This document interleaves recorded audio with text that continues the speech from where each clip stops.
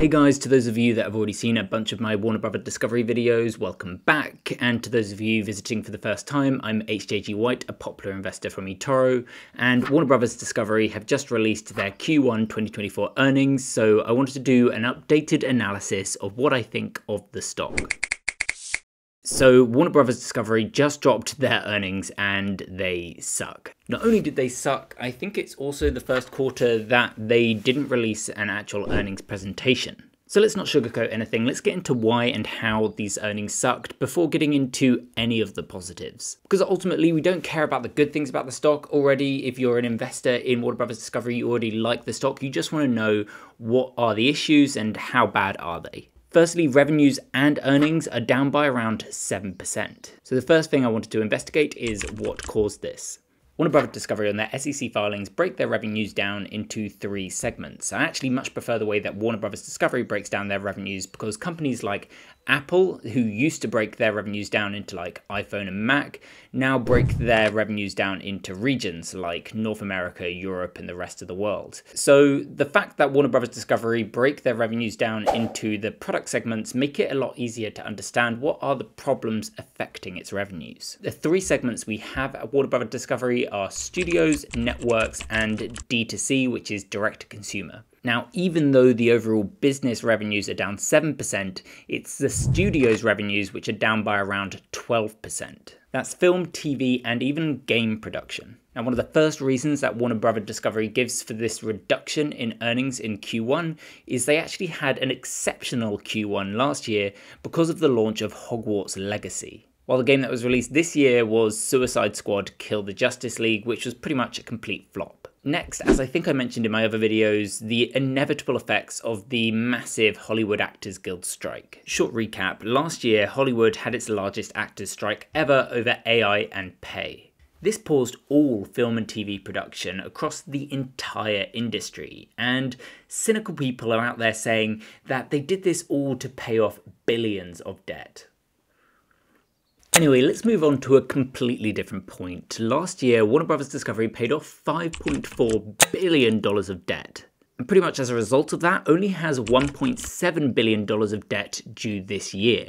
And in fact, Warner Bros. Discovery in their earnings announced that they'd already paid off $1.1 billion of debt this year and still have $3.4 billion worth of cash remaining. Guys, I want to fix a statement I've made in previous videos. Basically, in past videos, I thought that notional debt included interest payments. It doesn't. Notional debt, the notional figure, is the amount that we pay interest on.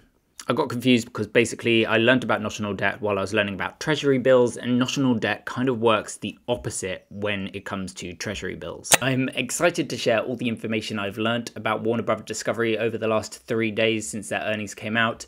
However, just be aware, I'm telling you now, I am just a retail investor. I became a popular investor from home, working on my laptop, doing research myself, and becoming a value investor over 10 years, but I've never been formally educated in the field. So I'm not a financial advisor, but I have done a lot of research for this video because I myself hold Warner Bros. Discovery shares, and you can even go see that in my eToro portfolio, which Warner Bros. Discovery is about 67%, and you can see my stats and my performance on eToro too. Back to Warner Bros. Discovery, I'm a little bit glad that I didn't make this video a couple of days ago because actually since their earnings, not only have they bought back $1.1 billion worth of debt already, they have announced a tender offer to buy back $2.5 billion worth of debt. Now, Warner Bros. Discovery, when they announced this, actually published what debt they are looking to buy back. There is some debt that they're looking to buy back this year, but a lot of this debt is years into the future. This makes sense because essentially the further into the future debt is, the cheaper you can buy it back for. Or you could look at this in reverse. Why are you going to sell the debt back to the borrower today at a discount when you're going to get the full loan back tomorrow? In fact, the vast majority of Warner Bros. Discovery's debt is due beyond 5 years' time. Which interestingly means, because of the high interest rate environment that we're currently in, some of the people currently holding our debt are actually losing money right now. Let me put it this way, all of Warner Bros. Discovery's debt is fixed at 4.6% interest. However, some of the people that have lent them money are fixed at 4% interest. Presumably, the person that lent $1.6 billion to Warner Bros. Discovery at a 4% interest rate would love to get this money back right now so that they can invest it into a 10-year treasury bond, the safest money that you can possibly get, that is fixed at 4.3%. Now, even though the remainder of Warner Bros. Discovery's debt might be above 4.6% interest rates, these investment banks would probably still likely like to buy this debt back so that they can put it into federal treasury bills. However, let's get back to Warner Bros. Discovery and their declining revenues. As I was saying about the actors' strike, pausing production helped them pay off billions of debt. However, it was going to have an inevitable effect on how many productions there were down the road. I didn't know how much hurt to expect from the actors' strike, but the good news is, it is now over. While I'm not investing more in the business right this minute, you could kind of look at this as the same as investing in Coca-Cola right when they released a new Coke. In fact, it's kind of the oldest investing technique to buy into a fantastic business right after they've made an incredible short-term issue. The key here being that the issue is in fact short-term and has been resolved. For me, that's all the actors' strike is a pretty big short-term hit.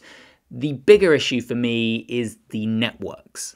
And it's kind of because Warner Bros. Discovery pinned the decline of their network revenue on so many different things. Now, some of this is to be expected because Warner Bros. Discovery publicly dropped regional sports last year. If anything, I support the dropping of regional sports. It's obviously something that's not going to have huge international appeal, isn't going to really help them grow their business internationally, which is the most important thing. And also, as David Zaslav says, sports is the only thing that Warner Bros. Discovery rent. I think Zaslav's approach is great. He wants to have sports on the platform because obviously it generates tons of profits, but only if the price is fair. And of course, it's only going to generate profits if you pay the right price for it. And of course, one of the biggest sports contracts that they hold is with the NBA.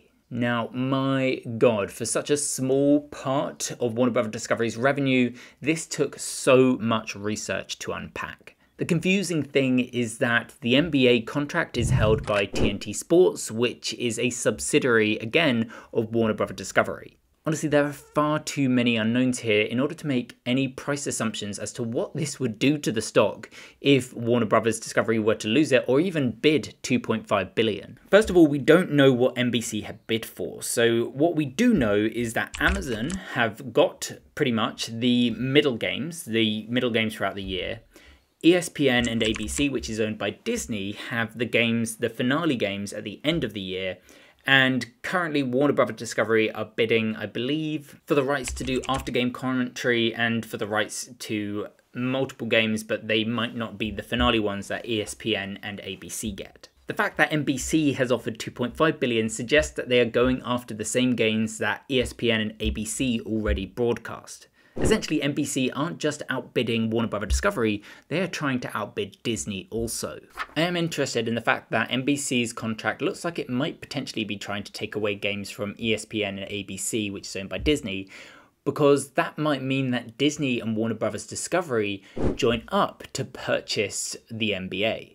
If that happens, that's just another bit of content that can go on their combined streaming platform. On the earnings call, Zaslav is constantly talking about partnering up with Disney, and one of the most compelling reasons he gives for this is the fact that Disney Plus, has a lot of really good kids content. Hulu does have some good adult content, but Warner Bros. Discovery really have the best adult content out there. So not only would this be a platform that has an extraordinary amount of content to rival Netflix, it would also be a platform that has ad tiers. Now, I can hear a lot of people out there crying about this, but to be honest, I'd be quite excited about this because then I could keep my Netflix subscription, which I quite like, I am happy with, and I could watch films like House of Dragon, Game of Thrones, and just suffer through the ads just so that I'm aware of what's going on in these shows. I do like these shows, but I'm not willing to pay for a subscription, and I hate going to piracy sites. It's also potentially through these ad tiers that a lot of people will realize that this platform actually has more content or better content suited for them. So going back to our sports dilemma, how do we price things like the NBA when doing our valuation? Well, I've got a pretty simple solution. This solution comes from Warren Buffett and Charlie Munger, two of the creators of the world's greatest hedge fund. Someone asked them, how do you make the best predictions? How are you able to predict the market better than everyone else? Charlie Munger's answer was super simple. They make fewer predictions. So what does that answer from Charlie Munger mean for us Warner Brothers Discovery investors in this situation?